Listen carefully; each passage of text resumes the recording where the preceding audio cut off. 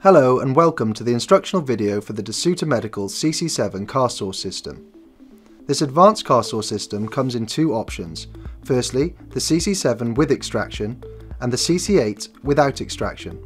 The CC8 saw requires its own low voltage PS8 power supply unit. Today we'll focus on the CC7 with extraction and I'm going to take you through the features and functions. I'm now going to talk you through the features of the extractor unit. Firstly, disconnect the extractor from the power supply using the plug at the back. You can then release the clips on the side of the system before removing the unit and placing it to one side. Inside the extractor, you'll find a filter and a dust bag. Please ensure the dust bag is securely fastened to the inlet pipe. Before placing your filter back over the top, followed by your extraction unit. Secure the clips on each side and reconnect to the power supply with the plug in the back. You can disconnect the extraction hose by simply pressing this button and pulling the extraction hose out. You can plug back in with a simple push and click. The CC7 saw is connected here.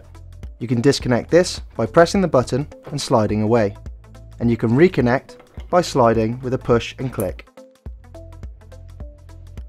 On the back of the extraction unit, you will find an extraction mode selector where you can choose between auto and manual.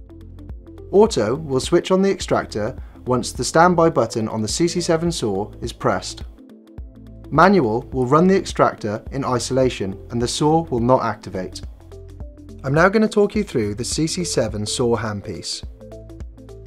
Firstly, you'll notice that I've clipped the power cable to the extraction hose to keep things neat and tidy.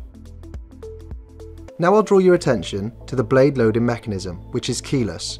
You can open the mechanism by pushing this lever.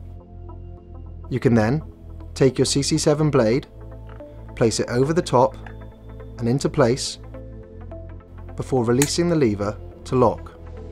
At this stage, the tool is in auto, so once I press the standby button, the tool will fire up.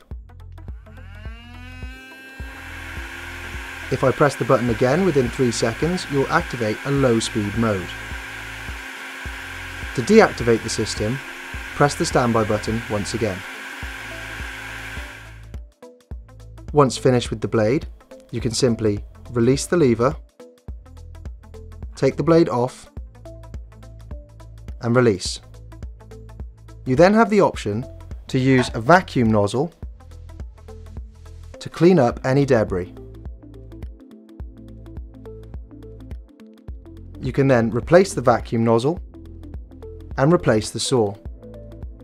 Please note that the best way to store the saw is to place the extraction hose into this groove before placing the handpiece down.